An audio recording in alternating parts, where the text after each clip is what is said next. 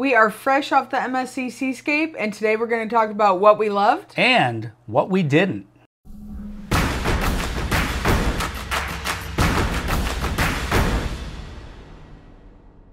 Hey everyone, I'm Mark. And I'm Stephanie. And we are The Cruise World. And if you're new here, this is your home for ship tours, vlogs, news, parodies, and a whole lot more. So make sure you're subscribed with that notification bell on. But right now it's time to hop into the Seascape. So we used an Uber to get to the port from a local Miami airport hotel, and I think that Uber's a great way to do it, especially if there's just a few of you. It's cheap, it's quick, it's easy, and they dropped us right off where the porters are, and we were able to zoom right inside the terminal. Yeah, embarkation was very smooth, especially if you have a passport, because they use a lot of facial recognition, and it makes the process so much faster. Yeah, to be honest, it's always smooth for me because she handles everything and I just try to stand there and look pretty. When you check in at the port, they have your ship cards right there. You don't have to wait until you get on board, go to your room and find them. They hand them to you right there at check-in. Yeah, that's nice. I don't like getting on a ship and having to use your paper boarding pass that you printed out if you want to get drinks or anything right away. So that is something that I really like about MSC, and they gave you the cards right there. So we get on board, and the first thing that we like to do on board a ship is the muster drill. Yeah, we like to get it out of the way and then not have to worry about it. But this time, it was a fiasco. It really wasn't that bad when it all comes down to it, but nobody knew what was going on. And I mean nobody. I mean, I'm going to fast forward a little bit. The next day, the second day on the cruise, there were still people getting together to do the muster drill. But here's the deal. What they wanted you to do was watch a video. So we watched the video in the room and we thought we were good, right? We went to our spot to check in at our muster drill location, and they said, oh, you don't check in until later on when they announce it. And this was at like what, like 4:30 or something? So, okay, we just went about our business. We explored the ship. When they finally, did their drill, the emergency call, and they said, everybody to your muster stations, we went down there. We went to check in our cards and they said, oh, you got to watch the video in your room and then call from your room. So we're like, what? They scanned us in and we were like, this elevators were shut down for the muster drill. It's up, down, up, down. So the long and short of it, if you just get on this ship and you wait until they announce the muster drill, watch the video, make the call, go to your muster drill, they'll scan your cards and you're done. But communication was not good. A nice feature that the Seascape offered was a hand luggage drop-off point in the atrium. That way you don't have to carry any hand luggage that you brought on board with you, and you are free to explore the ship. And that's a perfect segue because next up, we're going to talk about the ship. MSC Seascape is a Seaside EVO class ship, and she is almost identical to the MSC Seashore. Seascape was built by Fincantieri in Italy, and her naming ceremony was held at the Manhattan Cruise Terminal on December 7th of 2022. This is a nice size ship at 339 meters long, just under 170,000 gross tons, and she has 20 decks and can carry 5,179 passengers and 1,648 crew members. The MSC Seascape is beautiful. I love the bridge of size at the rear that gives amazing aft views of the ocean and the pools below. You've got the infinity bridges on the sides of the ships and the atrium with the beautiful Swarovski crystal inlaid staircases. And I don't want to be negative right off the bat. My problem with the Seascape is that she doesn't have her own identity. We sailed on the Seashore last year and they're the same class of ship, and honestly, if you plop me down on it, I may have thought that I was on the same ship, aside from the Robotron that's looming over the main pool deck. Seashore has a strong New York City theme with the Times Square area, the Statue of Liberty, and all the venue names that go along with it. And I just think the Seascape needs her own identity. There's too much similar. I think they missed the boat. They should have renamed Times Square, had some other theme in that area, and just decorated it differently to give this ship its own theme. What did you like about the Seascape? One of the things that I really enjoy are the infinity pools. They have, a couple different levels in there. So on the top level, you can have your lounger in the water and just kind of chill. Then it gets a little deeper if you want to be in there. But it just offers amazing views into the ocean. Another thing about this ship is it's got those smart elevators where, you know, they work great if people know how to use them. And eventually, I'm convinced that eventually in maybe another 5, 10, 20 years, everybody's gonna know how to use them. But there was something about the elevators that really, really got me upset. And that's when we were getting back on the ship from a port, they had a bunch of the elevators shut down. So here we are, like on deck 3, needing to get up to deck 12, and the elevators are shut down. And you allocate a few elevators for that, but it's just like every elevator was shut down. And we had stayed on the ship sometimes and weren't able to get up and down where we wanted to go without using the stairs, just because we were in port and people were getting back on the ship. Speaking of embarking and disembarking at ports, this was the worst experience that I have ever had. Getting off the ship, oftentimes they only had one security person checking people off the ship. At our first port of call, we stood outside for an hour and 15 minutes in 100-degree heat. And the kicker of that was, we came back right when all on board time was. So it's not like we came back early and just had the rush. We were in the port late because everybody was waiting there to get back on the ship. And she's not joking about the time. It was crazy. I've never seen anything like this.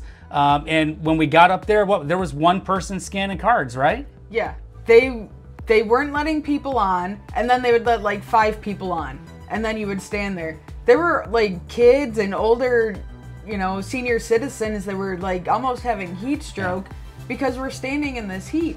So I don't know what was taking so long to get people on the ship, but that was... But it was a problem at all of our stops. They improved a little bit, but I guess the key here is pay for the yacht club, and then you've got your own little entrance you can go in. Yeah. My feeling is I understand yacht club, it's a premium, it's a priority, but when you're past the time to leave and you've got a line all the way down the pier, open up that other one for people to get into so we can get back on the ship. Like she said, it was over 100 degrees, so that was pretty crazy. Another thing that disappointed me about this ship, and I guess I didn't realize it so much in the seashore, but we're trying to stay in shape now. We're trying to manage what we eat and how we exercise even when we're on vacation. And the gym is very nice on here, but it's very, very crowded. Oh yeah, the wait time for machines was crazy. I think sometimes it was, a half an hour waiting for a machine to open up. So they do have little signs on there that say limiting your time to 25 minutes on the cardio machine. But for me, if I want to walk or I want to jog, I like a ship with a track because I can be out there in the ocean air and, seeing the ocean, maybe a sunset or a sunrise. And that's what I wanted to do. I wanted to be out in the air and doing that, but this ship doesn't have a track. I think almost every MSC ship has a track except for the Seashore and the Seascape. And there is another downside to them not having a track, and I think I'm going to let you talk about this one. Yeah. We were dining one night at Hola Tacos, and I just happened to look out to, check out the scenery, and I see this gentleman with his shirt off and his wife walking, and I was like, oh, okay, I guess I get it. There's no walking track. The next night, we're dining at Butcher's Cut. Now, Mark and I are eating inside, but there is dining outside, and there's a family very nicely dressed over here. There's another family over here. And what do you know, here comes that same gentleman, shirtless, with his wife, and they're walking. And every few minutes, they're walking back and forth because there's no walking track. Yeah. So if I spent a bunch of money to dine outside and some sweaty dude keeps walking past me, I might... You would probably lose your appetite. And I guess it's hard to blame him, right? He's trying to get his exercise, and that's really, unfortunately, the best place to have to walk around out there because there's no track. So that's something that we definitely didn't like about this ship. And the ships that MSC has are beautiful. There's no doubt about that. One of the things that people are constantly talking about MSC. It's one of the most controversial cruise lines, you know, that people have out there today. And it's because of the customer service. I just had a guy on our Seashore ship tour video. He made a comment saying that he loves the ships, but he's never sailing with them again because he hates the customer service, both portside and on the ships. And we've had our issues in the past with the customer service through COVID when we had onboard credit and things. But we didn't really have to deal with them this time. And I thought that the customer service and all of the staff on board the Seascape were great. What about you? Well, we did have to deal with customer service when we were having the issue with the noise.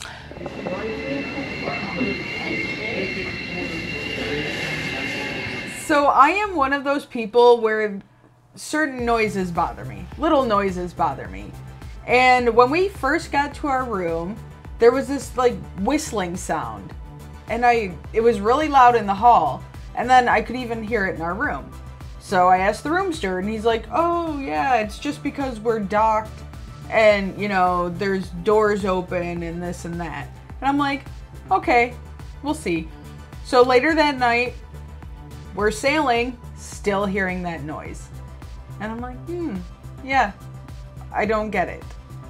Even in our room with the TV on, could still hear it.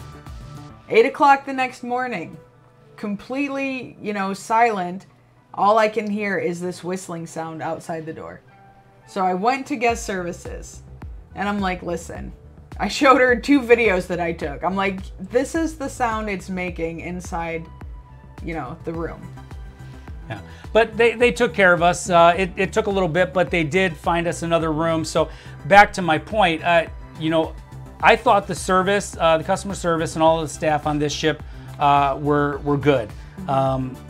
Very pleasant. I know we talked in our MSC Seashore review about the car salesmen trying to hawk around selling everything, and they were doing that again. They're trying to upsell, but it wasn't nearly as bad. So now we're going to talk about the room, and you kind of already got us started on the deal with the whistle. But as far as the actual room goes, what did you think? I really like that they have a button you can push for do not disturb or make up your room. That way your room steward knows what's going on with you.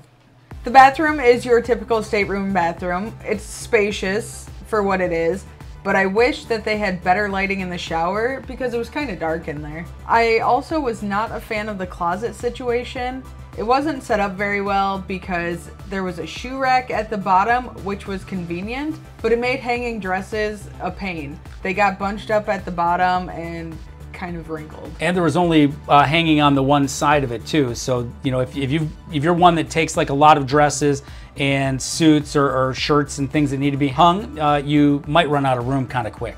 In most newer staterooms, you have to keep a card near the light switch to keep everything powered on in the room. And this one's no different, other than the fact that it actually has to be your stateroom key card. If you take that out, the lights are going to go off. So when you leave, unless you leave your key card in there, you're not going to be able to charge things like your cameras, your batteries, your phones, things like that, which is kind of a bummer for me, but we know it now, so we plan for it, and it is what it is, right? I may or may not have left my key in the room once or twice because it was in that little slot. It's easy to forget, especially when you're drinking.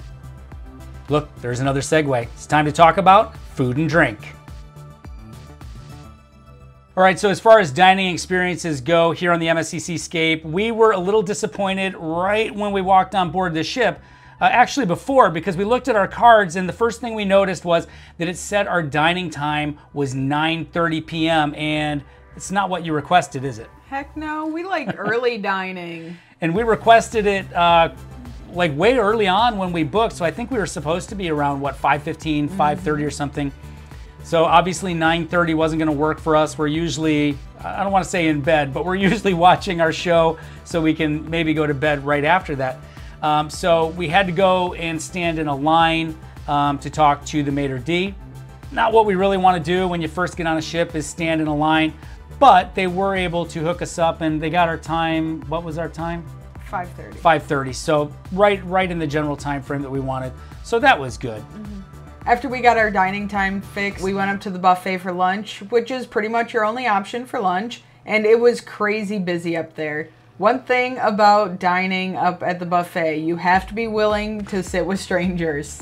Yeah, especially on embarkation day. And though it wasn't that busy the rest of the week, one of the things about the Seascape is that that's pretty much the only dining venue for lunch. It's not like a lot of these other ships, you know, Carnival, you know, they've got the Guy's Burgers and all the Blue Iguana and the Royal Caribbean ships, you know, Park Cafe or the Dog House and all this. This is it. I mean, I'm pretty sure you can go to the dining room, one of the main dining rooms for lunch most days as well. But this is it here on the Seascape, or a premium option. You could get sushi or Ola tacos or something. That being said, I think the buffet was good. There was a lot of variety on the buffet, but there was one caveat with all of the food on the buffet, right? My recommendation when you're eating at the buffet is to do a full lap to see what you want, because they have a lot of different options, but they're spread out, and they only offer like burgers over here, or they only offer pizza over here. So yeah, do a lap and get your bearings. Yeah, good food though, and there was plenty of variety for the 7 days for me to eat different things every day, even though I think I pretty much ate pizza most days, pizza and salad, but donuts for breakfast. Another cool thing in the buffet area there is the call service buttons for drinks. Okay, so they've got a bar in the Marketplace buffet, and they've got these little things at every table where you can just push the button, and that alerts the wait staff that you need service. They come right over, and it works real well when they're operating. So my only downside about that is sometimes they weren't working. I don't know if it was an issue with staffing at those particular times, but I'll tell you what, when they're working, like, they're great. It's great. You go get your food and you don't have to worry about getting back up to go get a drink. Hit the button and they'll be right there to help you out. So that's the buffet.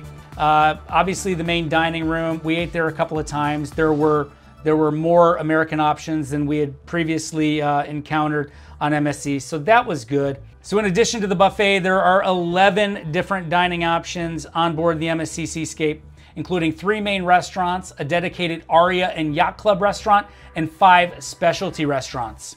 There's the Ocean Key Seafood Restaurant, Kyoto Sushi Bar and Teppanyaki, Butcher's Cut Steakhouse, and my favorite, Ola Tacos. Tell us about Ola Tacos. Ola Tacos is a steal of a deal. So they have the a la carte option where you can just buy what you want, or don't do it. You can buy all you can eat. It's $18. I'm a picky person about my guacamole. I'm not a huge fan of tomatoes and everything, but they will allow you to muddle your own guacamole. So they bring out like this plate of all the ingredients with, you know, the pestle and the mortar, and you can just add what you want. Oh, I loved it.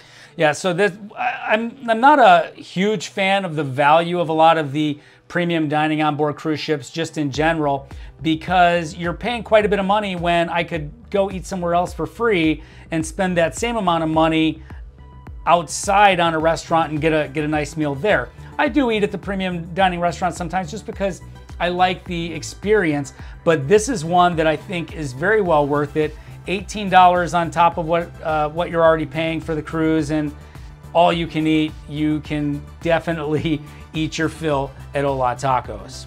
We did have a drink package on the Seascape, and it allowed us to have all you can drink sodas, bottled waters, energy drinks, and alcoholic beverages up to $10. And there was a pretty good variety of drinks in that range too. I know that, I mean, we're not big drinkers, but we found plenty of drinks in that price range that we liked. Oh yeah, they probably had one of the better selections of cruise line beverages that I prefer. And what is this? Is this a Pepsi ship?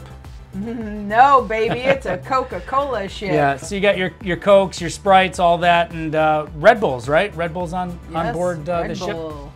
So we spent most of our time in the atrium bar. I don't I'm not exactly sure why, but that's just where we were gravitating to the middle of the ship. And other than the fact that there was some staffing issues in there at certain times, I think you noted that in the afternoon one time on a sea day, there was only one bartender in there, right? Yeah, and unfortunately he was a young, I'm gonna say he was a young kid who maybe was on his first contract, and he was trying to wait on 4 servers, plus, you know, the 10 people sitting at the bar, and he was on the struggle bus. Yeah. So, you know, there also, I noticed that there wasn't a whole lot of consistency with the drinks from one bartender to the next. So I like to get a consistent drink, but we did, because we found our bartender, and his name was Linton, and he made the best drinks, and we kept going back and back. What was your favorite drink?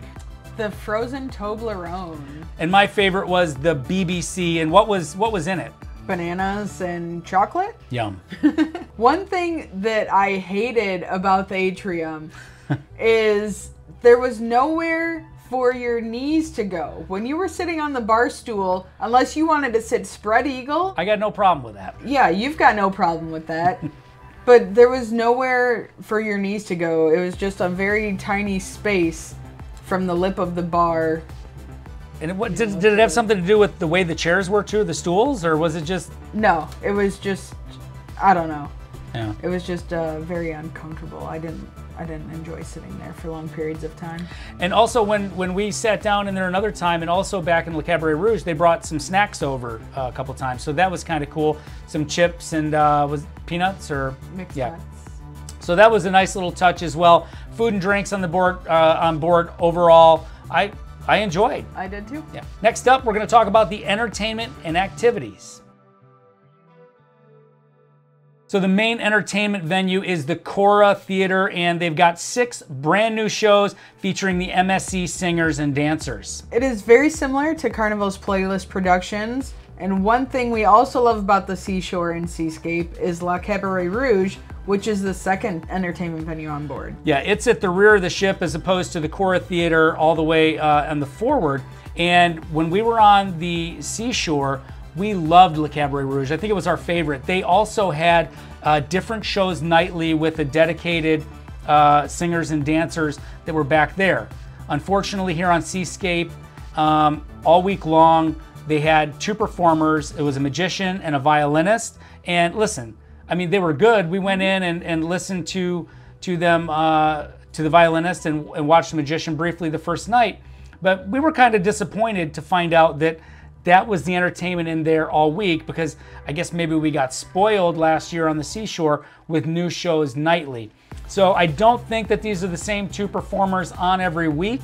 I am curious to see what the Seascape is doing on a week-to-week basis in Le Cabaret Rouge. So if you've sailed on the Seascape or you're getting ready to, I would appreciate it if you drop a line down in the comments and let me know what kind of entertainment they had in Le Cabaret Rouge for you. But up in the Cora Theater, you enjoyed the shows? I love their shows. Yeah. MSC really, they put on some really good productions. And something kind of cool when the first night when we were up in the show theater, as soon as she came on stage, you noticed somebody.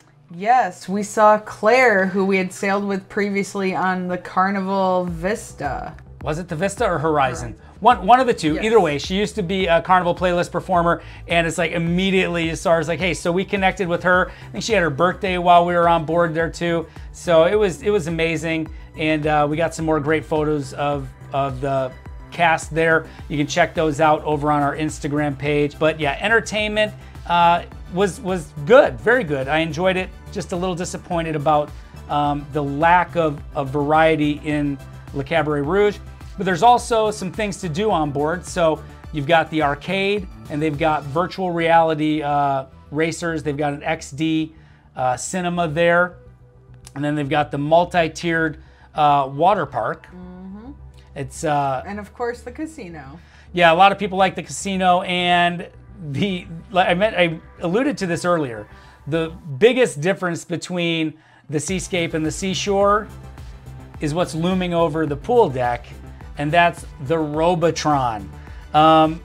I rode it. I've actually got a video of me riding it up here. Why didn't you ride the Robotron, Steph? First of all, Stephanie does not like motion like that. And after watching you ride it, it was just a lot of starting, stopping, starting, stopping, starting, stopping, and I'm not about that. Yeah, I'm glad I rode it. It cost $10, and I think it was worth it. It does last 3 minutes long, but it was kind of jerky, and honestly, I wish it went faster. I really do. But it's fun. I like that the cruise ships are doing new and different things, so they all keep pushing each other to up the bar. So activities and entertainment on board, I think is good. I wish there was a little more trivia and stuff during the day, things to do during the day, but we're nerds like that. But they did have good prizes, right? Heck yeah, I was kind of bummed. We were 1 point away from winning a nice MSC backpack, but we did win a visor. You know, they offer some smaller prizes, but like a backpack, hello, I'll take that. So it wasn't a Royal Caribbean keychain or highlighter? No. So they were good prizes, so that's good. But it was no ship on a stick either. So in summary, I think the value of this MSC cruise was really good. I think MSC offers one of the best values as far as cruise fares go. And if you can catch them when they're offering their drink package, Wi-Fi, and onboard credit, it's a steal of a deal. Yeah, and I'm gonna piggyback onto that because the drinks, I think every cruise of theirs in the Bahamas goes to Ocean Key, right? And the drink packages and the Wi-Fi, they both carry over to Ocean Key, which is their private island, and it's a marine reserve. The water is beautiful, the beaches are great, they've got a lighthouse you can climb, and if your sailing stays there into the evening, they even do a light show at the lighthouse. So it's a very, very chill place to go. Unfortunately for me, it's all chill and no thrill.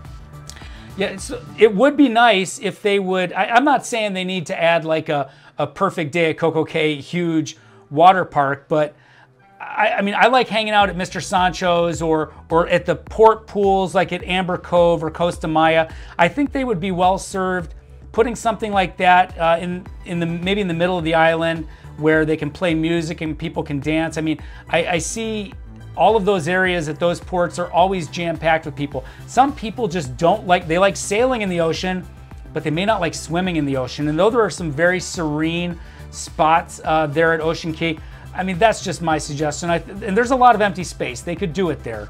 I think that they would be well served putting an area like that with a pool and some music, and they could have the food and the bars right there. There are plenty of food and drinks on the island. Ocean Key is amazing, and I hope you can get there soon. But I just wanted to roll that in there too, that your drink package and the Wi-Fi can continue out onto the island so that you can continue that fun if you do get one of those packages like you mentioned. They also have some food trucks out there, which are complimentary. And they have, I believe there's 2 different buffets where they offer food throughout the day. So you don't have to get back on the ship. You can just spend all day out there if you'd like. Yeah, and we talked about the value of MSC, and what I think is kind of cool is they offer everything from like a discounted type of rate cruising where you're basically just paying for the cruise fare and that's it. And they're beautiful ships, so you're getting a lot just with that, eating in the main dining rooms or the buffet, all the way up to first class, all the way ship within a ship, yacht club with butler service, their own private spots on the ship for pools and dining, as well as out on Ocean Key. They've got their own special private beach out there as well. So yeah, MSC, listen, you're gonna hear a lot of bad things. If you got any questions for us about our experiences on MSC further, you can drop a comment down below or post something in our Facebook group if you're not a member already. It's the Cruise World on Facebook. So we've had some bad experiences with MSC, but we've had a lot of good too. We've never had a bad cruise with MSC, so we're gonna continue sailing with them. Absolutely. I'm looking forward to our Seaside one coming up. That's coming up next week, so stay tuned. We'll have lots of videos from that ship as well as a ship tour. Is there anything else you want to add, Steph? Oh, yes. When you get on board, you need to take the credit card that is linked to your account and you have to activate it. They have machines on certain decks, and you have to take it and activate it so that your account is in good standing. So MSC is making a huge push at North American cruisers. They've got the Seascape over here now, the Seaside, the Seashore was over here, and like I mentioned earlier, the MSC World America is being built right now. It's going to be an LNG powered 200,000 gross ton ship, and we're excited that we'll be sailing on the maiden voyage, and maybe you guys can come out and join us. But that's it for today. Make sure you're subscribed with the notification bell on. Thanks for joining, and as always, remember, life is short and cruising is fun. We'll see you next time.